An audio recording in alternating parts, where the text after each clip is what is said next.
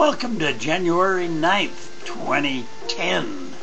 7th day of the week. Not a work day, but it's a Sabbath. The Lord proclaims this over in Genesis chapter 2, verses 2 and 3. And you'll find the word rested and resting in the two verses. The word they use there in the Hebrew is Sabbath, where we get our word Sabbath.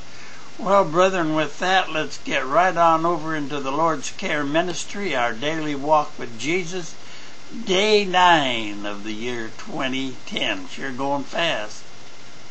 Brethren, I suggest you open up your Bible so that you can read along with me, and if you need to pause it, use the pause button in the left corner, and you will be able to start and stop this little study. Well, we're going to start with Luke chapter 1, verses 34 through 38. Mary asked the angel, "But how can I have a baby? I'm a virgin." The angel replied, "The Holy Spirit shall come upon you, and the power of God shall overshadow you. So the baby born to you will be utterly holy, the Son of God.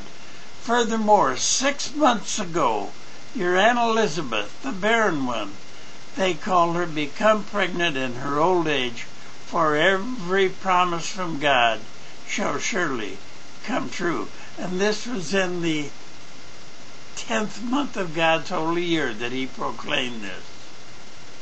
The month that we call December. This would be in late December or early January, in the month the Chaldeans called Tishri.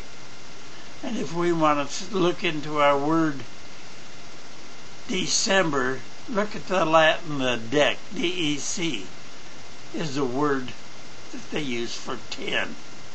Okay, Mary said, "I am the Lord's servant. I am willing to do whatever he wants.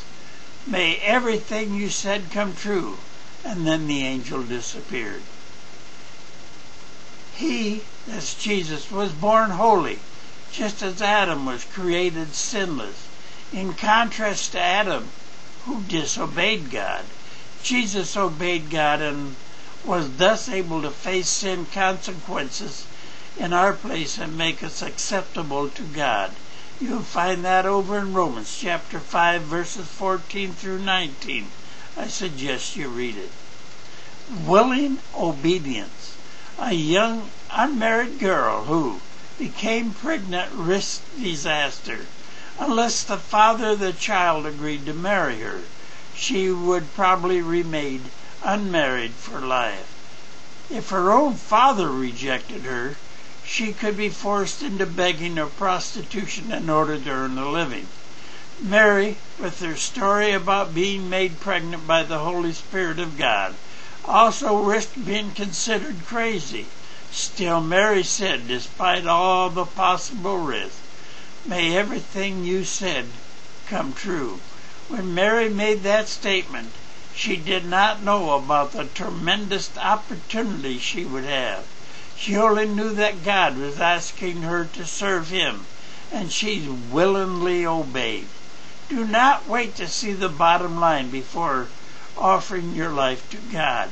Offer yourself willingly, even when the outcome seems difficult.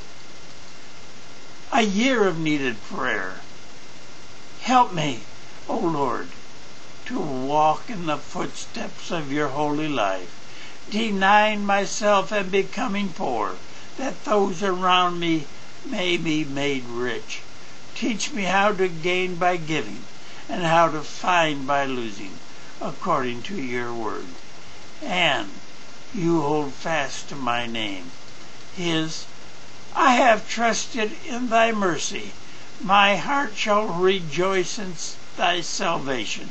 I will sing unto the Lord, because he has dwelt bountifully with me. Your daily walk on the narrow path will bring you eternal life with the Father and his Son. The beautiful gardens of prayer. Mark chapter 14, verse 32. They came to a place named Gethsemane and said to his disciples, "Sit here while I pray." Brethren, in God's word only do we trust. never in the tradition of men. Beware the tradition of men that make void the Word of God. If you've been making void the Word of God, if you've been proclaiming the first day of the week as your Sabbath, that's a tradition of men.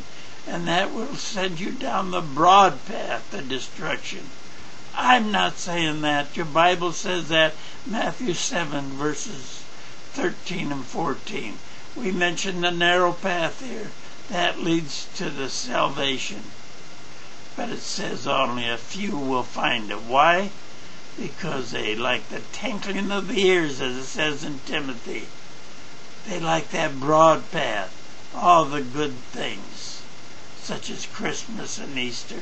All the fun things they like. God gives you better times. He gives 7 holy days for you to participate in. You'll find that in Leviticus 23. You can find it through the whole Bible. Fact is, the whole 7th chapter of John is dedicated to the Feast of Tabernacles and the last great day. The Feast of Tabernacles. The first day of the Feast of Tabernacles, it can be shown that's when Christ was born. Well, brethren, do you want to follow the Lord on His narrow path? Get off that broad path. Get down on your knees and repent. Ask the Father and the Son for forgiveness and to show you and give you the wisdom and knowledge of His Word. Well, brethren, with that, we're going to close for today. You all have a great and wonderful day. I know I will, and God willing, we'll see you tomorrow. Bye for now.